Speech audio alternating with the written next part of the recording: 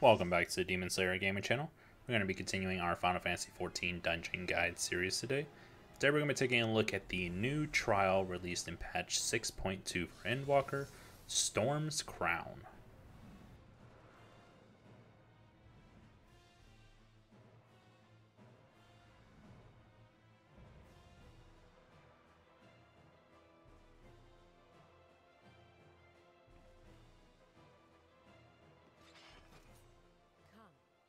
Give yourselves to my scouring winds that I may feast upon your essence.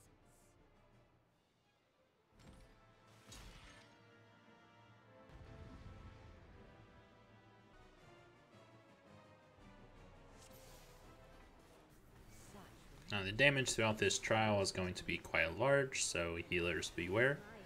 But she'll start the fight off with just a few auto attacks on the tank and then do a Void Arrow 4. This is going to do massive party-wide damage.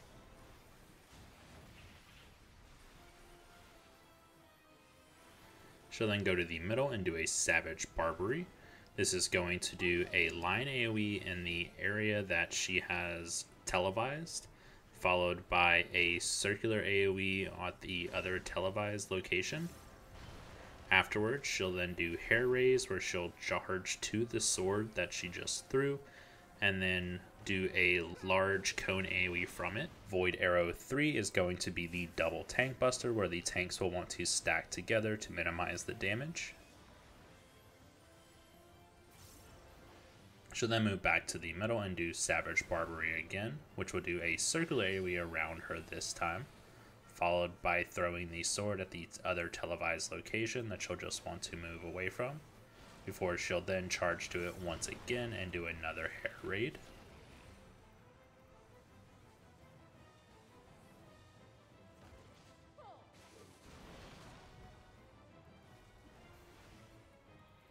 After this one, she'll do another Void Arrow 4.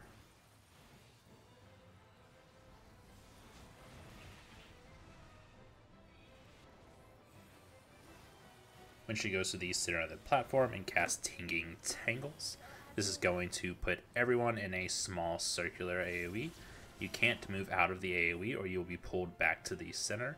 You are going to move slowly while in here, so you'll need to already be aware of the AoEs and start to avoid them as soon as they happen. The first one will be directly on the hair location, so you'll want to move to either the left or right. And then after that AoE goes off, you'll move back into the center of the circle. After the two AoEs happen, she'll follow up with a group up mechanic that does a considerable amount of damage, so you'll want to make sure everyone is grouping up to split this, followed by another Savage Barbery. So this one again, you'll move into her to avoid the donut AoE, and then be on the opposite side of where she's televising that she's going to throw her sword. You'll have a bit more of a time after this one to move next to the sword before she casts Hair Raid, but it's best to just move right away anyway so you're not caught out. This one will be followed up with circular AoEs on multiple party members, so you'll just want to spread out to avoid overlapping these. And then she'll follow up with a Void Arrow 4 once again. Void Arrow 3 is going to be the double tank buster, where the tanks will want to stack together to minimize the damage. She'll then go back to the middle of the platform and cast another Teasing Tangles. Again, move to either the left or right to avoid the first AoE, and then back into the center to avoid the second one. This time she'll cast Void Arrow, which is going to do circular AoEs under every party member. So melee should move either to the left or right of their circle so that they can move to the opposite side whenever the AoE begins to happen, so they can still stay within range. Curling Iron is just going to be the phase transition that you'll be able to have a little bit of recovery time before phase 2 starts. Phase 2 begins with a massive amount of AoE damage in these, so you'll want to group in the center of the platform and heal up afterwards. It's a good time to use any damage reductions that you have also. It is not worth burning the tank limit break though, so you go ahead and save that.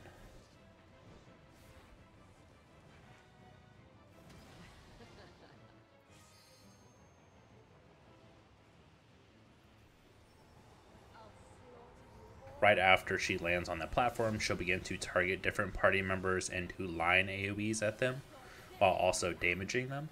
So you'll need to heal up quickly and avoid standing in these line AoEs.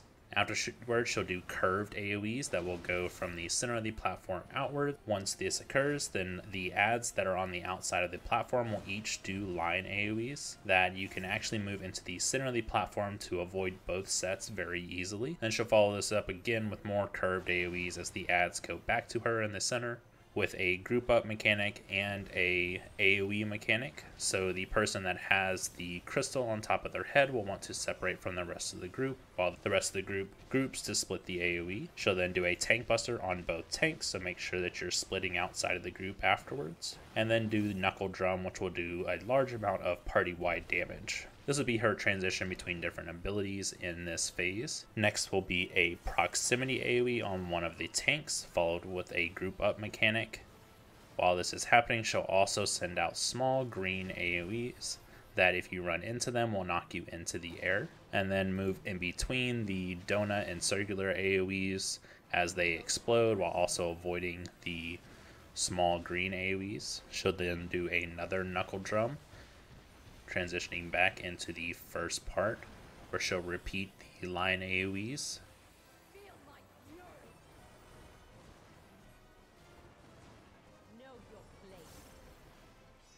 While the line AoEs are going on, she'll also summon circular AoEs onto the platform, so you'll need to be moving around the platform a lot to avoid these. And she'll do another hair tease, this time doing a circular and donut AoE, followed by a knockback from a proximity on the platform. You'll want to get as close to the knockback as possible while still staying inside of your circle. She'll then do a tank buster on both tanks. She'll then do another knuckle press.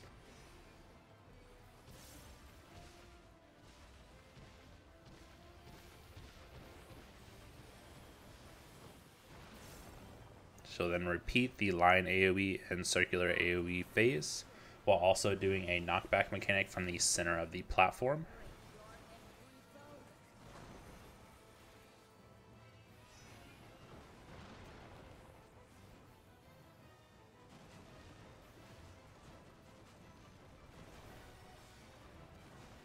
Before doing the hair tease and putting everyone in the circles again. This time she will do knuckle drum in the center of the platform while also sending out the green circular AoEs.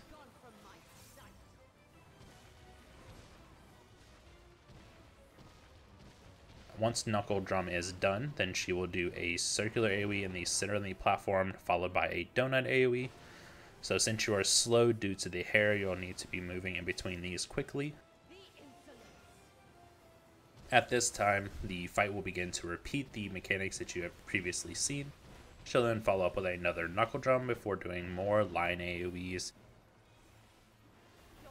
followed by the curved AoEs that will go to the outsides of the platform, summoning the additional ads.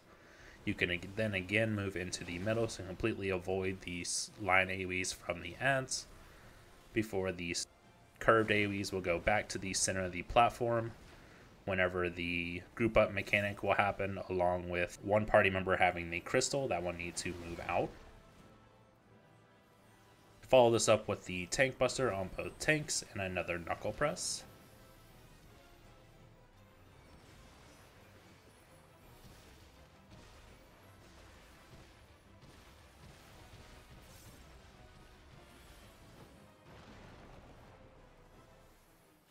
You'll then have the proximity AoE and group up mechanic. After this, she'll do the green circles from the center of the platform, while also doing the circular AoE and donut AoE, along with circle AoEs on several party members. So you'll need to spread out accordingly while moving in between the circle and donut AoEs. She'll follow this up with another knuckle drum in the center of the platform.